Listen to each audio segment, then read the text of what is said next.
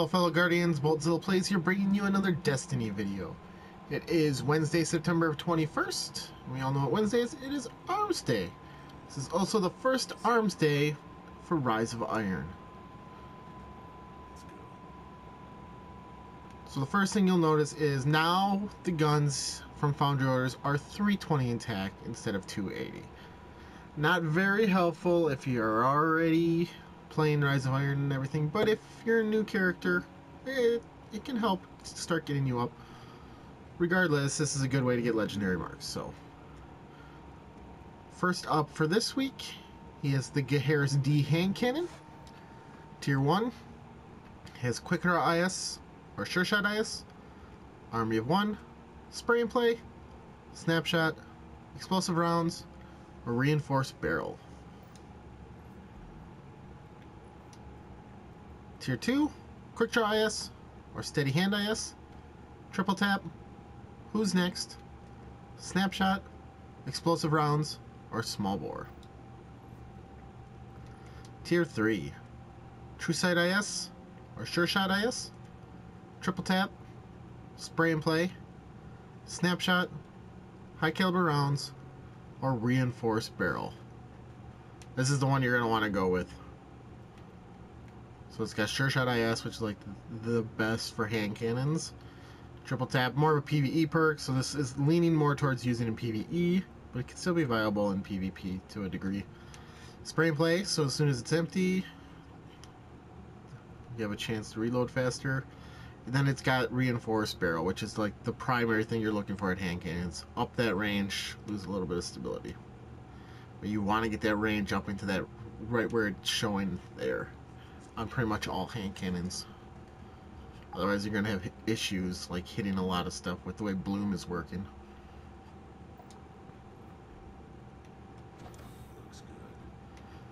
Next up we have the Kumakatak HC4 hand cannon. Tier 1 has Fast Draw IS, Quick Draw IS, or True Sight IS, Zen Moment, Snapshot, or Rifled Barrel, Life Support, or Danger Close. Tier 2, Fast Draw IS, Steady Hand IS, True Sight IS, Zen Moment, Quick Draw, or Braced Frame, Icarus, or Danger Close. And Tier 3, Fast Draw IS, Quick Draw IS, or Sure Shot IS, Grenadier, Quick Draw, or Braced Frame, Icarus, or Eye of the Storm.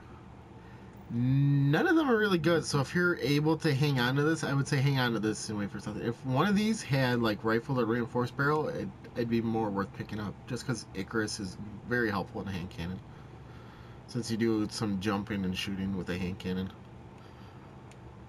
If you gotta get something this week, probably Tier 1 is your best bet, just because it's got Rifled Barrel, so you get that range back out of it. It's the only one that's got a range buff. But yeah, definitely if you got the space and the time, hang on to it until next week. Next up is the Tamir D Sniper Rifle. Tier 1 has ATA Scout or ATD Raptor, Unflinching, Spray and Play, Explosive Rounds, Snapshot, or Pendant Mag. Tier 2 has ATB Long Range or ATD Raptor, Take a Knee, Who's Next, Explosive Rounds, Snapshot, or Injection Mold.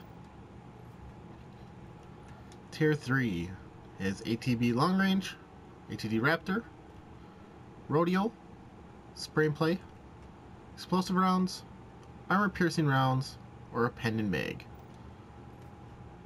Tier 1 is the way to go with this one. So you got the ATA Scout, which is your low zoom sniper scope.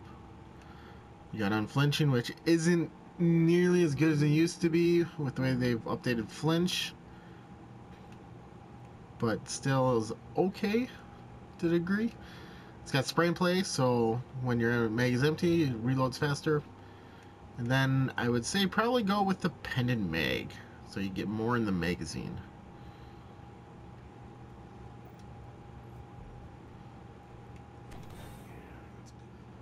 Next up we have the OIF Rau D Sniper Rifle. Tier 1 has the ATA Scout, ATD Raptor, Take a Knee, Who's Next, Explosive Rounds, Snapshot, or a Pen and Mag. Tier 2, ATA Scout or ATD Raptor, Take a Knee, Who's Next, High Caliber Rounds, Armor Piercing Rounds, or Braced Frame. Tier 3, ATA Scout or ATD Raptor, Unflinching, Spray and Play, High Caliber Rounds, Snapshot, or Braced Frame. The third one here is your best bet.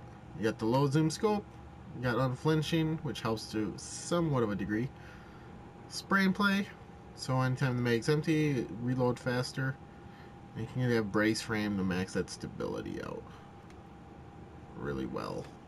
So you can literally just pop them off one after another without having to readjust at all.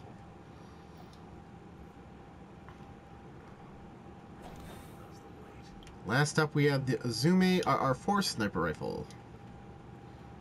Tier 1 has Corvo SS2 or Falcon SS1, Triple Tap, Lightweight or Casket Mag, Clown Cartridge, or Mulligan.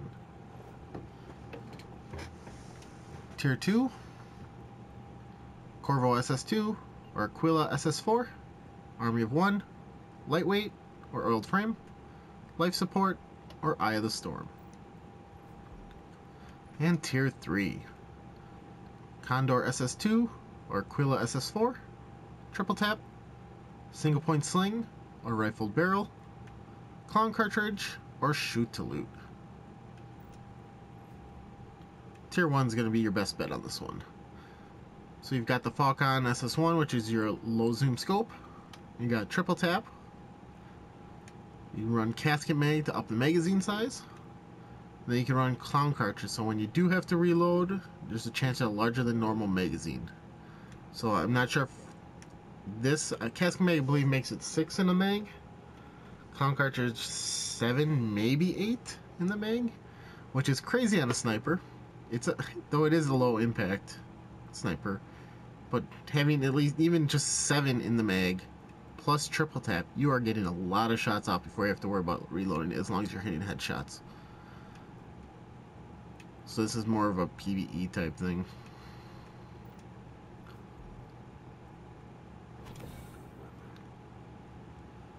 Field test weapons for this week. We have the Hake Test A auto rifle, which is used against Fallen. We have the Hake Test A pulse rifle, which is used in the Crucible. Hake Test A sniper rifle, used against Cabal, Centurions.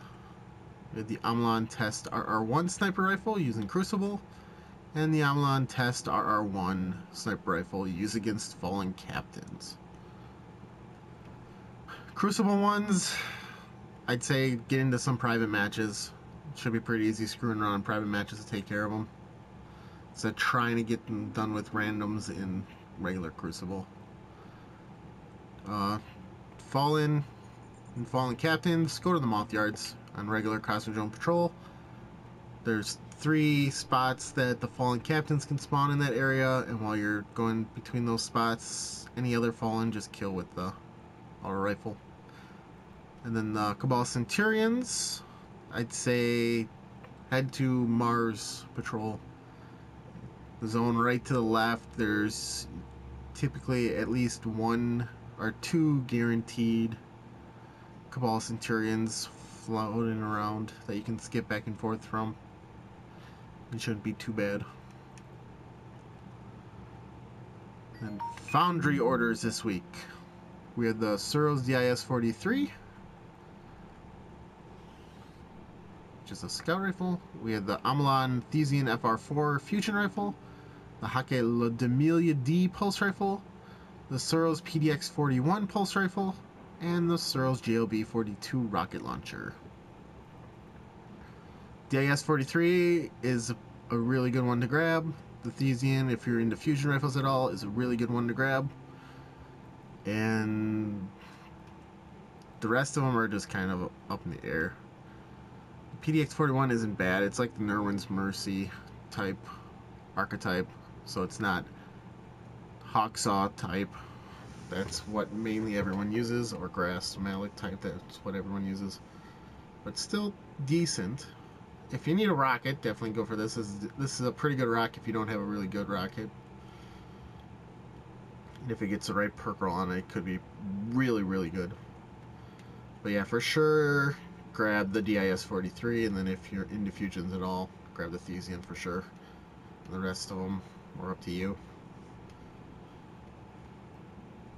So that was Banshee's stock for September 21st Armsday. Other than that, just one note, I would really recommend, even if you typically don't do field test weapons, go ahead and start doing them really quick, because every time you rank up your gunsmith, he gives you a package with a gun in it, and they do drop at higher light. So it's another means of working your way up to max light now that new DLC is out and the max light has been upped. Other than that, make sure you like, comment, share if you found this video helpful. You can check out my other videos at youtube.com/c/BoltZillaPlays, and you can check me out streaming from time to time over at twitch.tv/BoltZillaPlays. Till next time, Guardians, take it easy.